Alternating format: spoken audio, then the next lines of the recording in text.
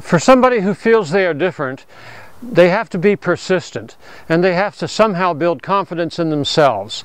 They have to really trust their own abilities and believe that they're right. They must not be too influenced by other people. They have to keep working on what it is, even after failures.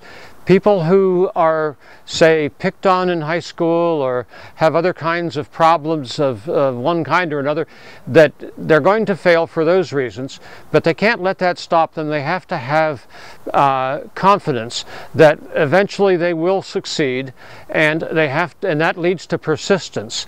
If they have the ability to do what it is that they want to do, they will eventually do it. The only thing that will ever stop them is if they stop trying.